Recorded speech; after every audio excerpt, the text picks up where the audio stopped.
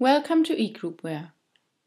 EGroupware offers a large variety of useful options to all admins that organize and facilitate your daily work. We now show how to adapt EGroupware to the needs of your company anytime on the basis of the most important basic tools. For you as an admin, we offer, for example, management of user accounts and user groups, development of global categories, for example for clients, definition of access rights, creation of additional custom fields, and adjustment of general settings for all users. First of all, the user accounts and user groups. They're located like all admin options in the left side's menu. An existing user account can contain lots of information like an address, contact data, photo and password, and a group membership. To create a new account, choose Add and then enter all the corresponding information. Define a login ID. Please avoid space characters here. If you want, the account can be time limited. That could be useful if it belongs to an intern, for example. Choose to which groups the user belongs to, like management or marketing. Primary groups have priority over the other while filtering. Here you fill in the immediate work environment, for example the user's team or department. I now come to user groups. They are also located on the left side's admin menu. Via clicking to a certain group, you see all its members. Choosing the context menu, you reach different options. Via Edit Group, you can add more persons to your group. You can also see which content is available to that group. In the context menu of a certain group, you can adjust more settings.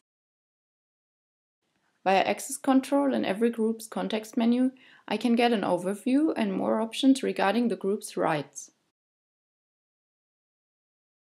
It's quite easy to define new rules in Access Control. I just click to the button Add.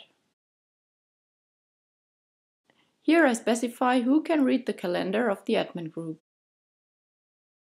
For all access rules, we provide 3 filters. Who can see a user's or group's data?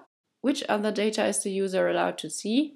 Which run rights does the user own? Our tip: always define rules for whole groups, not for single persons. Like this, access control is always clear and easy to adjust. If I change the rules for a group, the rights of every person in it will automatically be adapted. Next topic will be the admins menu. There you can find lots of information that's especially interesting for you as an administrator.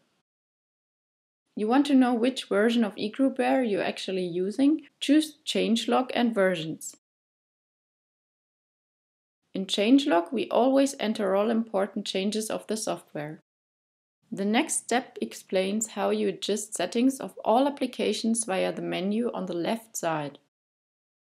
The most important options are general configuration of the application, creation of global categories, addition of custom fields. Via site configuration, you find setting options concerning all applications. Now we come to the usage of categories, taking address book as an example. Categories help you to identify and filter your data. They could contain clients or partners. Categories can also have a hierarchical structure. If you define them, your colleagues can add all their contacts to those categories. This simplifies filtering a lot.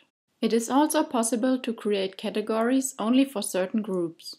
Perhaps your marketing needs its own media category to store special contacts there, or to send a newsletter only to contacts belonging to this category. The last topic in application menu are the custom fields. As an admin, I can add my own customized fields. You want to add more information to your contacts, perhaps you want to save the language of a certain newsletter or who receives a Christmas present. Therefore, choose Custom Fields, for example in your Address Books menu on the left-hand side, and then click on Add. Like this, you can easily set different types of new fields. The user can write his own content in a text field, while buttons show fixed options and the user then has to choose. At the end of this tutorial, we give you some information about the settings that you as an admin can choose in our blue top menu. In the top left corner, you always see which application you're working at. On the right-hand side, the type of preference is displayed. In general, there are 3 types of preferences: Your Preferences, default preferences, and forced preferences. Your preferences are defined by yourself. Default preferences are predefined by the admin but can be changed by every user. In case the default for your template would be the standard template, every user could still select our mobile template. Forced preferences are made by the admin. There's no option to change those settings for normal users. Like this, you define, for example, if your colleagues can have their own private address book or not. With the preferences, you as an admin quickly define different rules for the usage of our software in your company. This makes EGroupware flexible and easy to adapt to your needs. We hope our video showed you the basic admin tools of EGroupware. More helpful tips for users and admins are provided in our other tutorials.